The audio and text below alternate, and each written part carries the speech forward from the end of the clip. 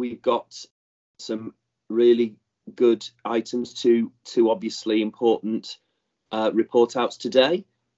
Criteria-led discharge, which we'll go to in a moment, and excellent to see Richard receiving his Lean for Leaders certificate. So, really important one, this next one, criteria-led discharge, given all of the pressure and challenges we're facing in relation to urgent care pressures, flow, elective recovery, COVID.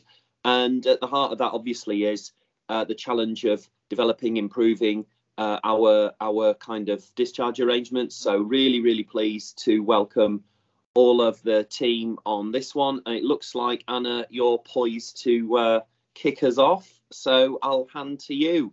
Thank you very much, Anna. Many thanks, Julian. So we've got a really good team of people presenting about criteria-led discharge this lunchtime. So I'll just enable colleagues to introduce themselves. So so I'm Anna, I'm a geriatrician and leading from a medical point of view this piece of work, and I'll pass over to Abby to start introducing herself. Hi, I'm Abby. I'm one of the trainee advanced practitioners working within general paediatrics. Good afternoon, I'm David Pickles, I'm the lead nurse in DIT. Hi, I'm Celia Mackenzie, the head of nursing at the Children's Hospital. Good afternoon, my name is Rachel Batley and I'm the ward manager of L42, which is the Children's Surgical Ward. Hi everybody, I'm Jo Regan and I'm Director of Nursing. Brilliant. So we'll pass on to our next slide, and Abby is going to talk us through a little bit about her experience in the Children's Hospital. Thank you. So I launched a project to implement criteria-led discharges back in 2019, where we created the pathways alongside the associated governance framework. We trialled the criteria discharges and we were able to collect some data.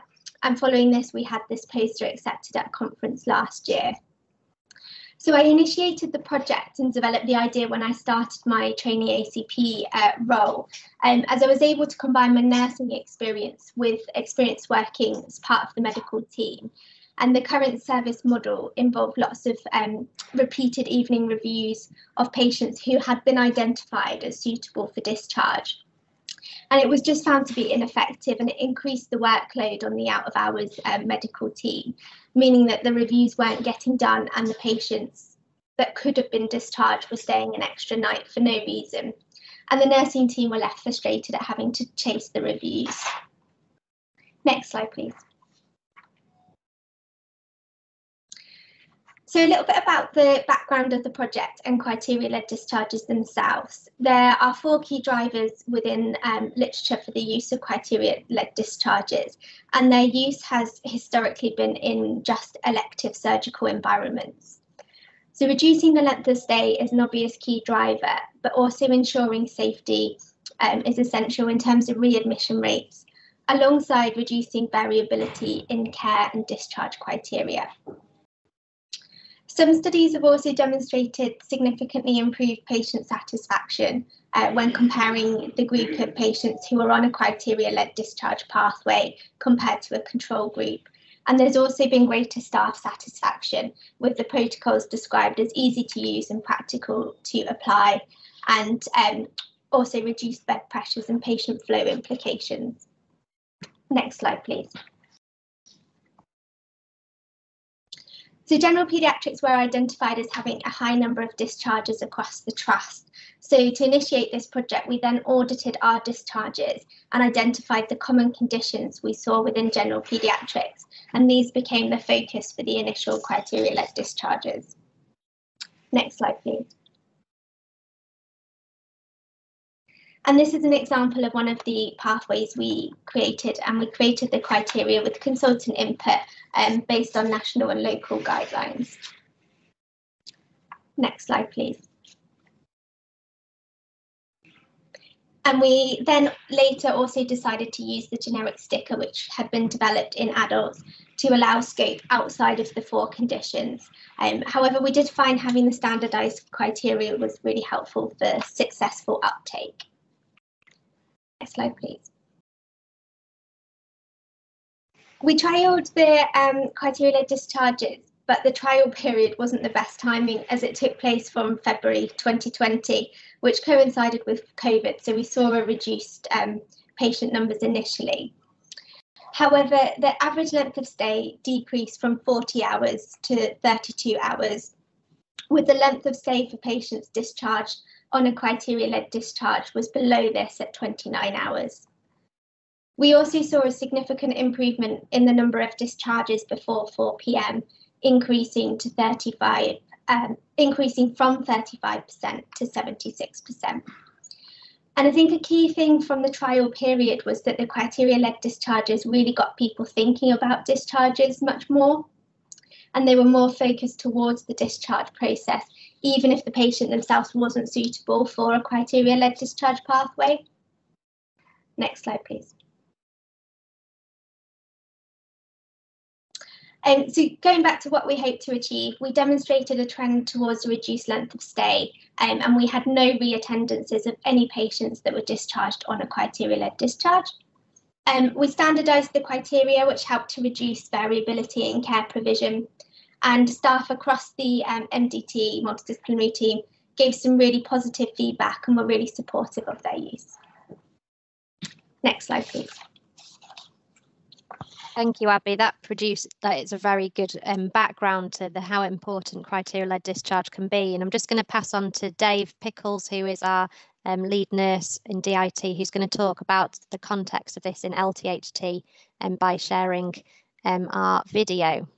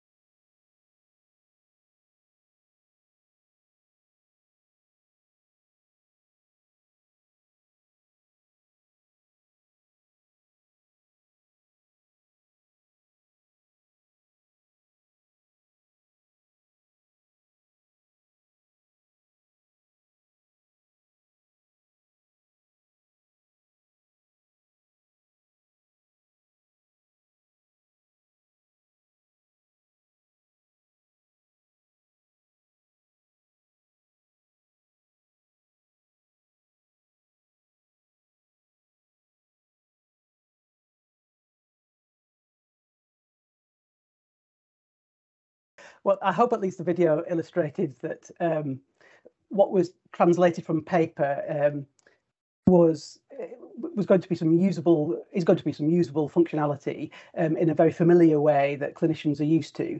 It's been translated into an e-form within PPM Plus and has associated tasks and a column on the e-whiteboard for greater visibility. And I just wanted to, this is a generic slide, but just flag up that within the PPM Plus development team, there are business analysts who have worked very closely with Anna and Joe and others to scope the requirements for this piece. There's been extensive planning and then building of the code. And then there's also a whole team of software testers that test all this, and all this happens behind the scenes in DIT. My team, and they all deserve huge credit for getting this ready. We've been piloting in 5 wards across 3 different CSUs. Today is going to focus on the success within L42, and then next week the functionality will be rolled out across the whole organisation. in my team, the implementation team, I work with clinical and non-clinical colleagues to support users with the new functionality that's being rolled out. And if I can just have the next slide. The next slide just is a very top level plan, basically, which shows some of the work that we've been doing, engaging with tri teams, creating materials, including that video that you've just seen, to support users and ready them for the new functionality. And that was our contribution. Thank you. Thank you, Natasha. Would you progress to the next slide? Handing back to Rachel from the Children's Hospital. Hello. So we were chosen, I think, midpoint through the rollout of the criteria-led discharge pilot. So we had a week to get all the staff involved. All the videos were sent out. We gave it to the consultants and showed the presentation at the MDT. I've got a sister who's leading for Discharge Collaborative, so she's taken it on and has been really a big driver in getting everybody on board. And we've just recently relaunched our morning huddle and we added it to that. So it's been a whole MDT approach. In surgery, criteria-led discharge is something that we were probably doing quite unconsciously, and it's just formalised it and made it, you know, as planned discharges a lot better than we have before. So we're thinking 2 or 3 days in advance of a discharge. So we're getting specialist nurses to come to the ward a lot quicker than we would have. EDANs are getting done and medicines are being ordered, which makes for much better flow through the hospital, especially at the current situation that we're in. We've had an amazing support from the implementation team. They have worked with us really, really well in when we've had struggles with getting people on board, or halfway through, we realised actually, because of the current situations, we've got quite a lot of medical lodgers with us at the moment, and they have quite a specific criteria to lead to discharge, and we were missing quite a big number of patients. So we got them to go and join their MDT and their morning meeting, do a little bit of work with them, and it just it's worked really, really well. Next slide.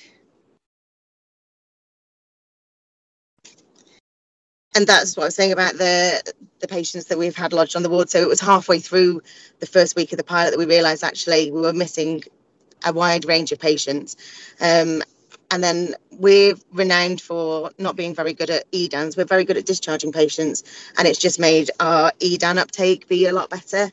And I have to say, this week specifically, we had a patient that was under oncology, the bowel nurse specialists and the surgeons. Really complex, lots of input from different people. The sister who was on the Tuesday was like, oh, this patient would be brilliant for criteria-led discharge. Started planning, got the bowel nurses to come and do teaching and training with the mum the day before. The EDAN was written. And a child that potentially would have been there for another 2 days went home on the Wednesday. There was a slight delay in getting some medicine, so they didn't get out by 1 o'clock, which was our aim. I think they left about 3 o'clock in the afternoon, but still home by 3. So I'm really proud of my team for how they've taken this and how they've run with it, and for all the support from the implementation team. It's been a really good success, and I look forward to our next pilot.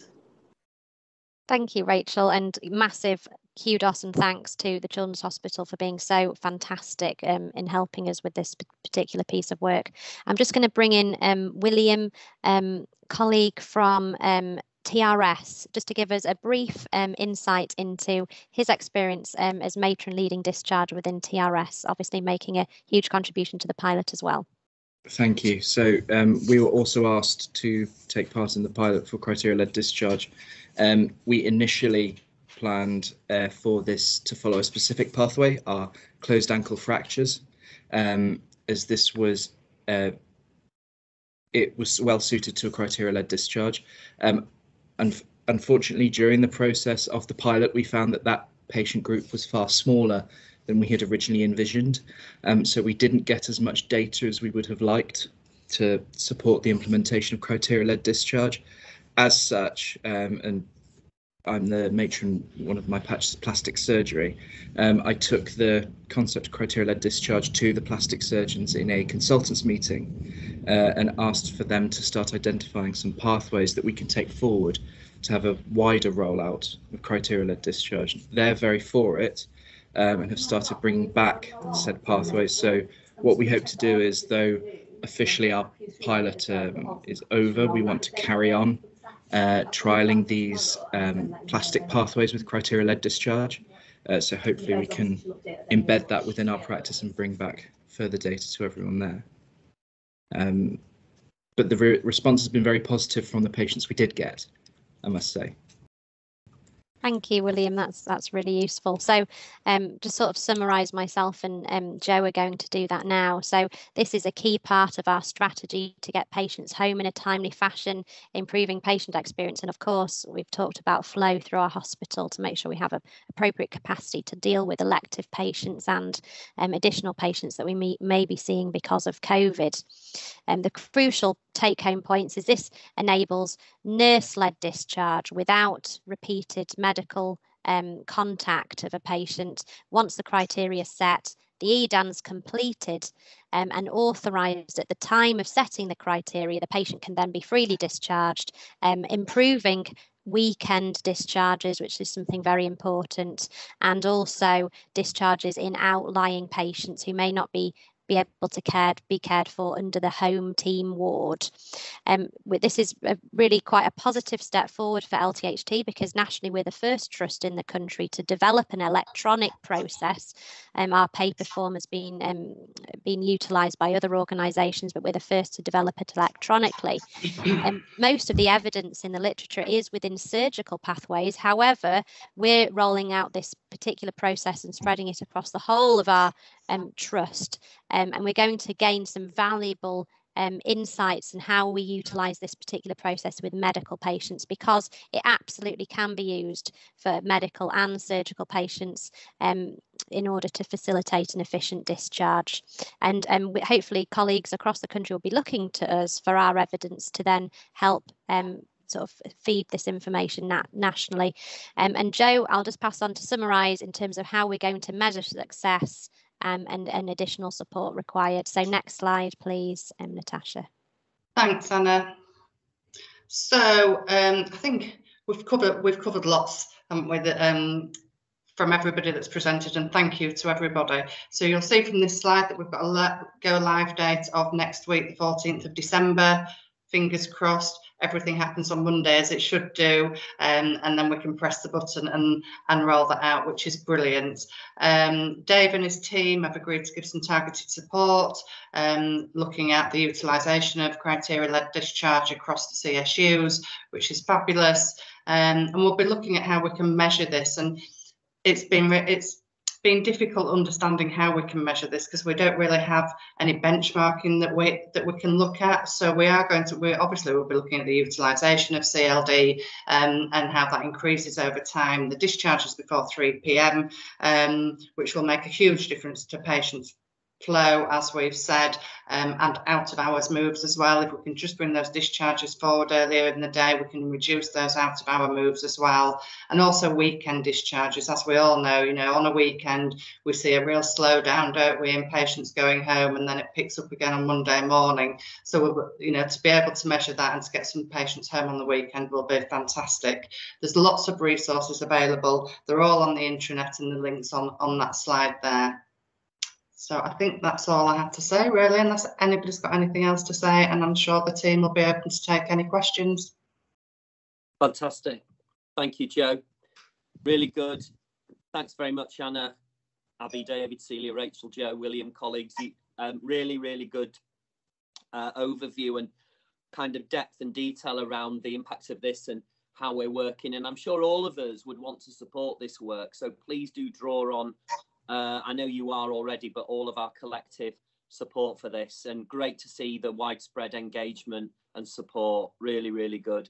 And some really nice examples as well. And pleased to hear, William, about the plastic surgeon's response. That sounds really positive in terms of looking at those criteria for the plastic pathways. Great stuff. So what I'm sure there will be questions, but as usual, we'll take those at the end. So if you're ready to pick up any of those, but before we go to Q&A, I wanted to offer sincere congratulations to our latest Lean for Leaders graduate. And it's great that we're able to recognise Richard, Mr. Richard Baker. I think is he on screen? There he is. There he is. Excellent. Congratulations, Richard. Really well done. Thank you. And particularly, I think in your position where you've got a huge amount on as CD as well as your clinical workload, but in addition, finding the time, carving out enough time to do this and integrate it into the work that I know you're doing in AMS. So really well done. Just as we usually do, any opportunity for you to kind of offer a few reflections on maybe some of your key learning points and how you see using the learning that you've developed moving forward. Yeah, I mean, my sort of time during the Lean for Leaders course, obviously sort of most of it was pre-pandemic, which was thus the slight delay. But when I first started, it did feel fairly abstract, fairly kind of theoretical and a bit distant to what we were doing.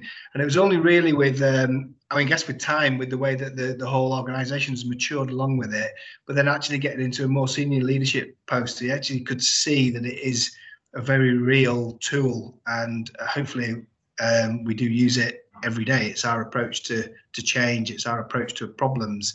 So it's, I think just from the kind of, the first, those of you who've done Lean for Leaders, and most of you probably who are interested on this call have, the first kind of couple of sessions, it's all kind of so weird, and so, the kind of the Japanese terms, and you're like, where are we going with this?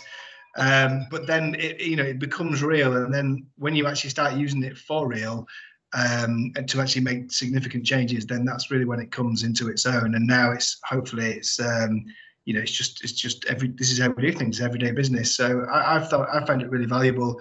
If only, I say to people who perhaps not in kind of massively senior influential leadership positions, just understanding the language and understanding how simple it is to do some of these things is enormously important. So just understanding about how to do a PDSA, how everyday lean ideas, all these kind of things are massive. And I guess the whole Virginia Mason ethos is that everybody knows about it and everybody's doing it, and that's why it's so powerful.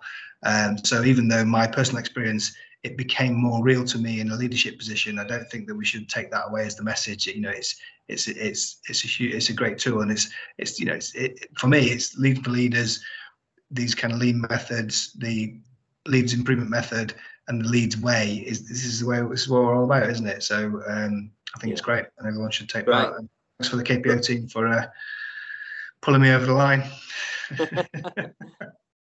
I think we all owe them, don't we?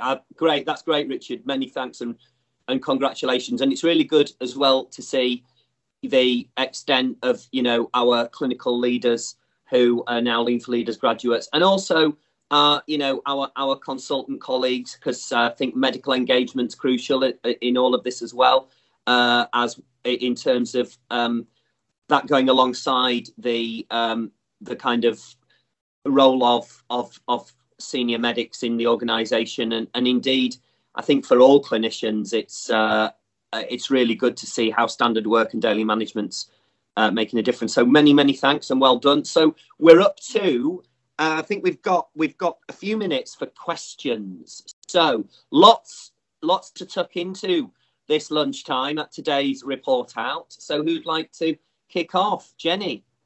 Julian, I'm so sorry I was late. So I only caught halfway through the discharge work. So this might have been covered.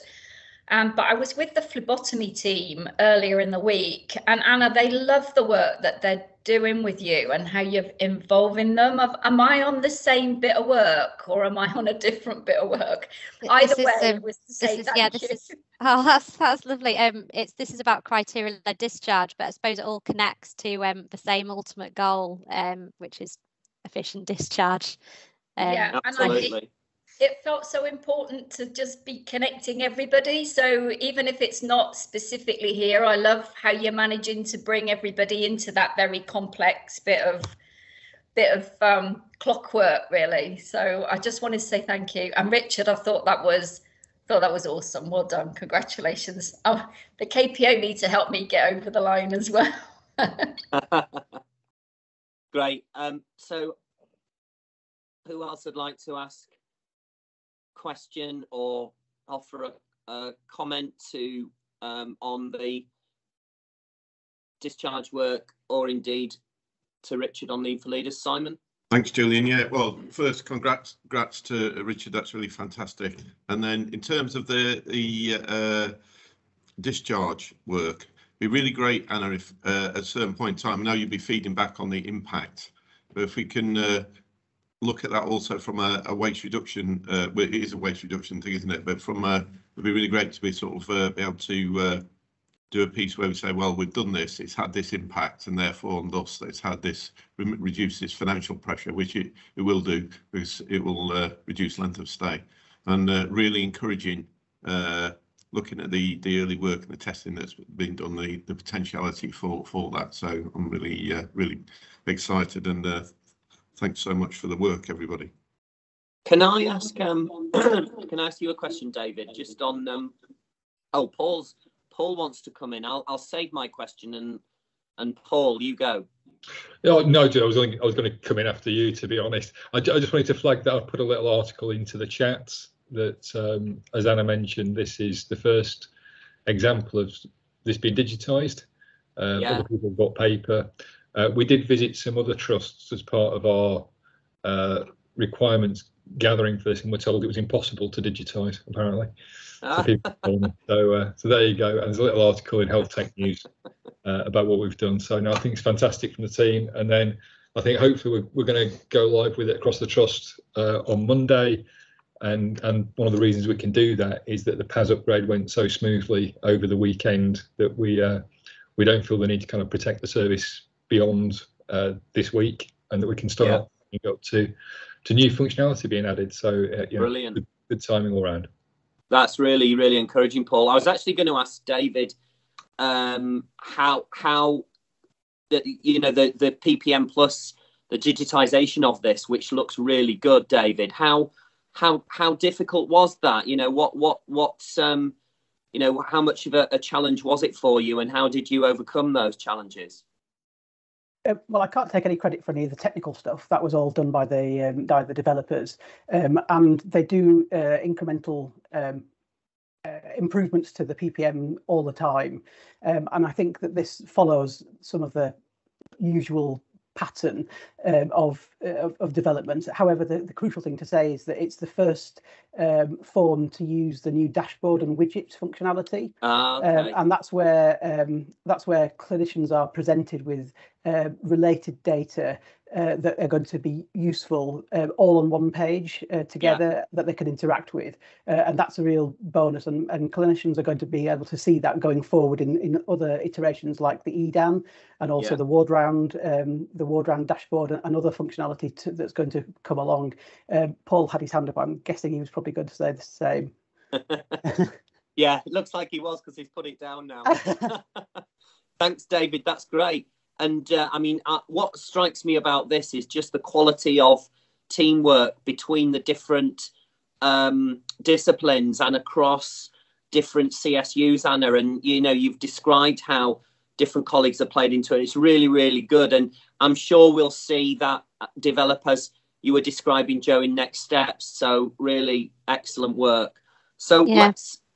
sorry, did you want to come in on that, Anna? No, I was just going to say absolutely. I've developed or helped develop various electronic things in the past, mortality screen tool, various other things. I have to say, this is, I don't know if it's because we're more used to doing it now, but it's been an absolute pleasure working with Dave and the team. Myself and Joe have found it, and also all of our wonderful colleagues in the Children's Hospital and elsewhere. So it's been something that's boosted morale, Great. and hopefully going to help across the organisation. So fantastic.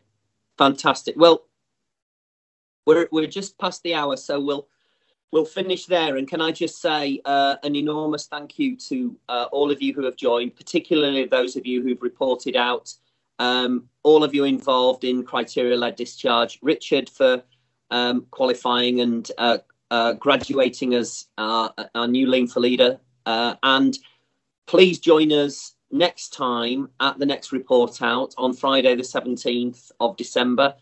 Last report out, will it be the last one of 2021? I'm not sure, probably. Yeah, so do make a date, join us then, and thank you once again to the KPO team for facilitating this. It's one of the highlights of my week. I hope it is for you. And it's great to see while we're under such operational pressure, we're still doing great work and improving all the time. So many, many thanks to you all. Take care.